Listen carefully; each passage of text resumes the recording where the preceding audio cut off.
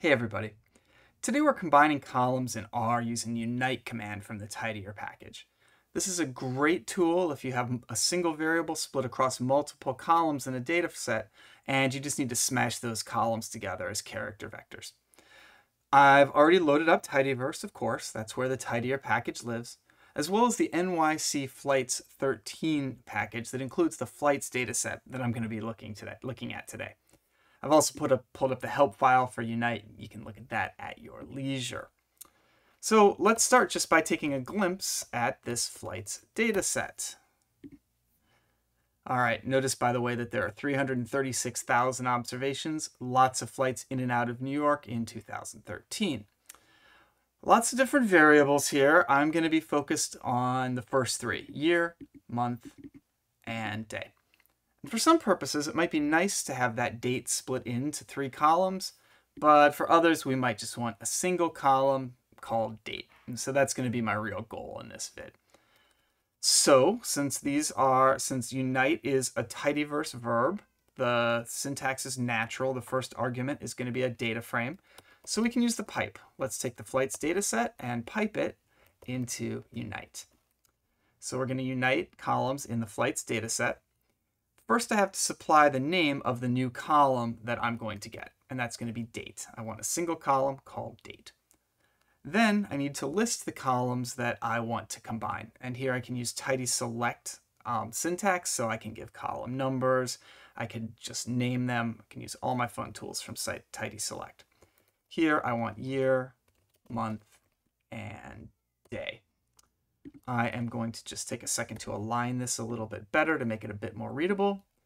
And since if I just execute this right now, it's just going to print out in the console. I'm also going to save this. How about flights EE for equitable equations? And then let's glimpse that.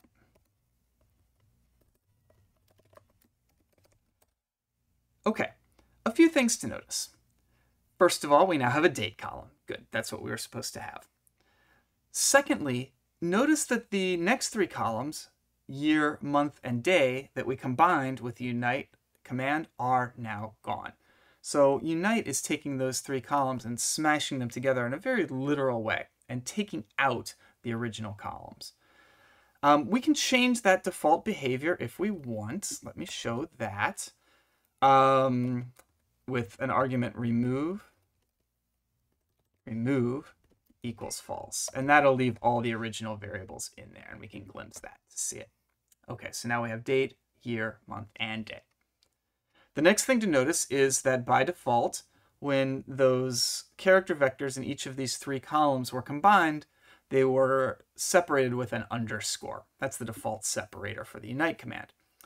For a date, that's not ideal. We probably want a dash, maybe a slash. I'll use a dash. Copy and paste again, so I'm not just overwriting everything I'm doing. Leave a little space. To change the default separator to something else, we do sep equals quote, and I'll do a dash. And let's glimpse that one more time. Yay, so that's exactly what we would want there. 2013-1-1, so January 1st of that year. Next thing to notice, it's giving us a character vector. So the unite command is literally using the paste command, just in a slightly more intelligent way. So the output's always going to be a character vector. That's fine in general. It's what you want. Here, though, it's a date, so maybe we should change this from a character vector to a date. So let's pipe the result here. Well, yeah, let's pipe it into a mutate command. And let's change date to be as.date of date. So again, this is going to take the output that we just had, and it's going to replace the column called date, overwrite it with a new column called date, and it's just going to convert that character vector to dates. So let's take a look at that. Excellent. So now we have a date format.